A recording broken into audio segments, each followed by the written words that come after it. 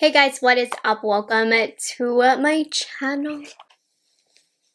In today's video, I'm going to be reviewing the brand new Natasha Denona Circo Loco palette. Let's get into it.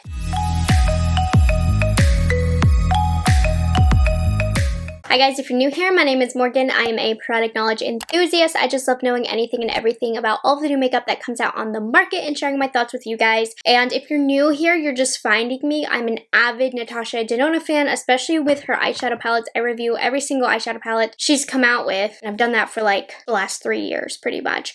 So I'm pretty well equipped when it comes to knowing about Natasha Denona's formulas, comparing them to previous ones, all of that. Anyways, so if you haven't heard of this guy, I saw a sneak peek of this, like I feel like 2 months ago. I've known about this palette for a while because you guys are super sleuths and send them to me. And here it is, she finally is revealed. This is the Circo Loco palette. It is currently available at the Natasha Denona website, Sephora, and Beautylish.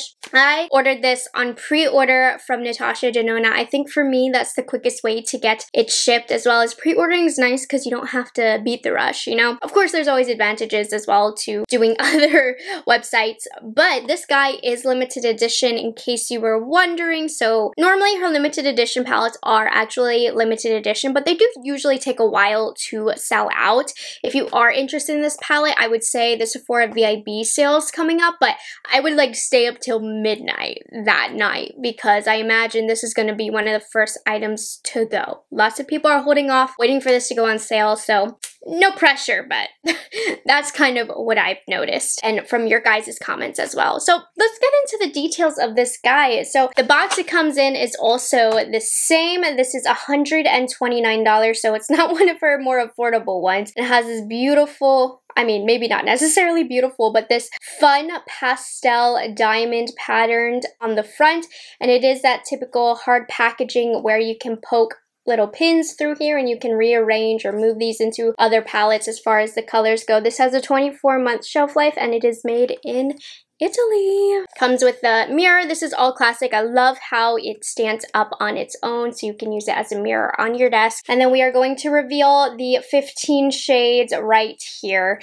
And as you can see, this is not for the neutral everyday girl. I know a lot of you are passing on this palette, and I can tell you, even without testing this, I mean I have, but even without testing this, this wasn't going to be one of her more popular ones because it doesn't have everyday wearable colors. And I had been asking Natasha, personally, I've been asking Natasha to bring us some color. She's been bringing us a lot of neutral palettes, and she brought color. It wasn't necessarily the color I was thinking of. I was thinking more like neutral colors because Natasha has a way of creating colorful palettes that are still approachable. Not what I was talking about, but she came out with color, you know, and if you like color, you might like this. Anyways, so I would say no, the color story is not personally my cup of tea, but I do enjoy a challenge. So formulations, as far as what you're getting in here, there is only one cream to powder matte formula, which is right here. She's like tested this formula in a few different palettes. I think the Metropolis is when she's really nailed the formula down. So she only has one, but this is not a new formula, but it's like a newer one that she's still trying to push out for you guys to feel more comfortable with. The rest of the formulas, I would say, aren't anything that haven't been done before. Natasha has a history of playing with new formulas in every palette that she comes out with and them not being that great. You gotta commend Natasha for really wanting to be innovative and different with her palettes and textures, but sometimes she doesn't get it. But this palette, I feel like it's all of her traditional normal colors, and the quality in here is beautiful. I can say that. So in here, like I said, 1 cream to powder, 5 true mattes, and then there's gonna be 9 shimmer to foiled kind of shades. Like I would say Aerialist is foiled, Snow Cone is foiled, Razzle Dazzle has a little bit more glittery specks in there, as does Glam. I don't know, there's no satins in here. And there's probably like 2 regular shimmers, like Flip and Act, but the rest are like a foiled wet creaminess, which we love because Natasha Denona knows what she's doing with those. I do want to talk about the layout because one thing that I noticed immediately about this palette is that that it's probably not the most consumer friendly. Like, if you don't know color theory, it's probably very confusing to the everyday person, kind of a chaotic palette. I'm not a big fan of the way that she laid this one out. She has an eye for laying out palettes, but I feel like she doesn't relay the message to her consumers very well, because there normally is a thought process behind where she places colors where, but she doesn't share it enough to make it known. So I'm not sure why the colors are here. I'm very visual in that I like my colors to be ordered monochromatically, and I feel like this could easily be reorganized in a way that's easy for you guys to understand. So if you do get this palette, my suggestion would be, you know, to make the blues, purples, make it go to the pinks, and then finish this last row off with the warmer orange shades, and it's going to be a game changer to you and make it so much easier to apply the colors. The color families that she pushes here are pinks, oranges, and blues with purple hints to them as well. So blue family, warm family, and a pink family. So in terms of color theory, there are some complementary colors going on, like blue and orange, so you want to be careful mixing them together. But for the most part, I feel like these colors go well together, but the way that she arranged them isn't necessarily that easy to understand if you don't have experience with color theory. So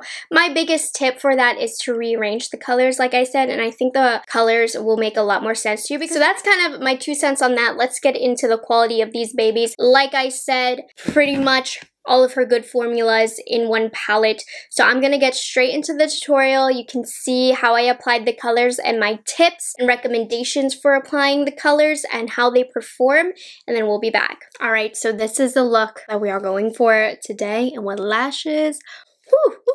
Ooh, okay. So for primer right now, just so you know, I only have some Too Faced Born This Way all over the eyelid. It's not set or anything. I'm taking a Rephr 27 brush and we're going in with Cotton Candy. This is one of Rephr's new launches that is coming up. So this brush will be launched March 20th if you are interested in this. I have another one from this launch that I'm going to use in today's look as I'm testing these brushes out. But you'll see, I really like this shade because it has some depth to it. It looks like it would be really, really light in the pan, but it does add a nice depth. But I'm going to use this as the background color because we are using such deep shades on the lid. I want this to haze out underneath from those shades. So really buffer out up here. There we go, just like that. Now, there's a lot of color families going on in this palette. I wanted to play with the color family that usually would have the most trouble, which are the blues and purples. In particular, shades like this and the shimmer version as well are very difficult to work with. So I wanted to use those first. So we're gonna take the shade Magic. This is an Esom S35. Now, if you're really working with this palette and creating a very intricate kind of look, I would recommend to do your face makeup after. I like to live on the edge in my reviews because I really don't like to adjust how I do my makeup for eyeshadow if I can help it for reviews, just so you know what to expect to happen. And this shade, I like to pack it down as you see, and now I'm slowly working it out. Now I really want a lot of the color on the lid. Now this shade I wouldn't say blends like butter like some shades would in this palette because of the nature of this shade and the types of pigments that are used to create a shade like this, but it is working out very nicely, especially if you go in little by little. I just kind of threw it on there just to show you, even if you don't go in little by little, you can see it's working out. It's not going to be easy breezy beautiful like a brown shade might be, but it's relatively easy to work out for a shade of this nature, and you can see it's not looking patchy. It's holding that color and the vividness of this shade, and that's what I like to look for to see the true quality of a shadow, because a lot of times with lower quality shadows, a shadow like this would blend away. You'd say, oh, it applied easily and it's blending easily, but it blends away to a point where the shadow pretty much disappears. That's not the case with this shade, and that's not typically the case with Natasha Denona shadows, which is why she's so known for her amazing formula. And this is really, really good, especially with the nature of this shade. So I'm very happy with it. I'm gonna take a Rephr number 26 brush, and I'm just going to start it right here in the outer corner, like so. This shade shade, again, is one that can cause issues in a lot of other palettes. It's basically the shimmer version of Magic because it can be really fallouty and not like to move around. That's normally how I notice these types of colors go. I'm going to use my finger. That's always the best way to apply shadows like these because these dark shimmers, if they get all over the face, it literally ruins the look. So you want to use a finger to have a little bit of control for packing on. So I'm just putting it on the lid right on top of the crease color that we used, just where we place it on the lid. So I'm not blending this into the crease, but I want to get that depth that this creates. And when you pat it down with a finger, you're not going to get as much fallout. You're going to take your blending brush and work the edges into the matte shade. Sorry, it's probably annoying I'm not in the center. Just like that. Can you see? Really easy. I think I'm just going to go in with a little bit more. This has a bit of like a stickier texture, but I think that helps it stay on the lid. I would beat myself up if I didn't use the prettiest shade in this palette in this tutorial. So this is Aerialist, and it's like a silvery lilac shade, and I just did one swipe, and look at this. This, my friends, single-handedly is why Natasha Denona has the rep that she has. This shade is incredible. It's so buttery and creamy. You only need the littlest bit to get a shine like this. So much so that I'm about to mute it down a little bit because it's too beautiful. It's too bright. So I'm going to take a little bit more of Act, literally just a tiny bit, just to kind of fuse the two shades together so we have an all over shimmery lid, but there isn't a harsh transition from this really light silvery shade to this deeper shade. And how you can help that transition is if you put a little bit of the silver above where the dark color is, and that's going to help with that transition as well as open up the eyes. So just like that. You see how that made all of the difference? I'm gonna put a little bit more depth on this eye. How beautiful does this eye look? Now, if I weren't testing colors for quality, I would completely kind of repeat the steps on the lower lash line, but I did want to get a little bit more acquainted with some other colors. So I wanted to go into Acrobat because this is the only cream to powder formula in this palette, and this is not a new formula at this point, but it came out with the Metropolis palette that came out last year, and it's been hit or miss with this formula. She changed it a couple times, and this formula seems to be the good version of the cream to powder kind of formula. You can see it has a lot of color to it. It's not losing the opacity. So the intended purpose of this formula was that it was easy to build up and easy to blend out, and she lost the pigmentation while trying to find the ease of use.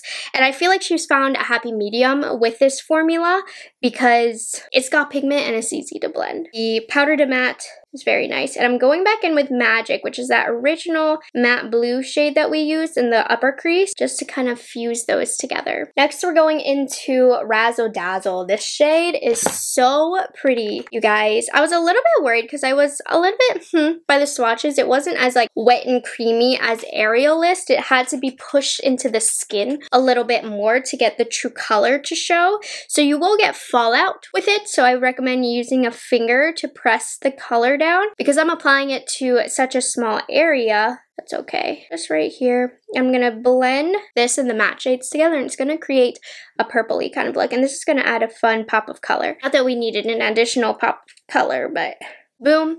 Okay, and final touch. I just did it to try the color. I don't necessarily know that it should be placed here because it's a bit dark for my skin tone as a highlight color. We're going to go into Snow Cone right here, which is more of like a pastel blue, icy silver. I'm just going to pop that right here. Again, you can see it's just a bit too dark to be a highlight, but we're making it work. How stunning is this look? All right, that's it. That's a tutorial for this look. Get some liner and lashes on, you're good to go. So I did really enjoy the application of these shadows, and I hope with the tutorial you were able to see how these colors would mesh together and get some inspiration for looks.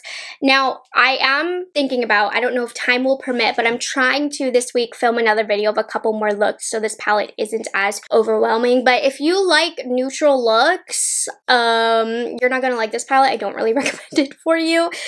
What's great about this palette is it's a great pop palette palette where all of these colors, literally every single one, if you put them all over your lid as a one and done shadow for a fun pop, it's gonna look beautiful, especially in the summer. It makes it really easy in that way, but you're paying a lot of money for this to be an accent palette or a one and done shadow palette. If this was from her $60 size, I would say, you know what, this could be worth it to add some fun pops to your collection, but if you're not into color, this is $129. I'm not going to recommend it. If you get it, you're going to love the formula, I can tell you that. It's a beautiful formula. She has so many other great palettes that also have this formula that are in more wearable colors. And I mean, that doesn't take a rocket scientist to figure out. There really isn't a way with this palette to get an extremely wearable look without dipping into other palettes. And that's hard to justify for $129. But if you like color, I really feel like Natasha brought it. She brought these really interesting deep jewel tones as well as some pastels to really complete the look. There's interesting depths, there's interesting shades that are also unique, and most importantly, this is her good formula. I have not yet come across a dud in this palette, and if you're wondering why I only did one look, it's because I am so familiar with her formula. I can almost tell just by swatching what's going to be good and what's going to be bad and what is her original formula, and that's what these do have. So if time permits, like I said, I do want to create more looks, but this does get the thumbs up for me. If it's your color story, you're okay with spending $129. I think it's great. I would hold off to see maybe if you could get your hands on it for the Sephora sale. Is it my #1 favorite Natasha Denona palette? No, I'm probably not going to use it that much, but it's up there in quality, so I will say that. That is how I'm going to finish up today's review. I hope you guys enjoyed it and you found it helpful. If you aren't subscribed to my channel already, I would love it if you would consider taking the time to do so, and I will see you guys in the next one. Bye guys, have a good one.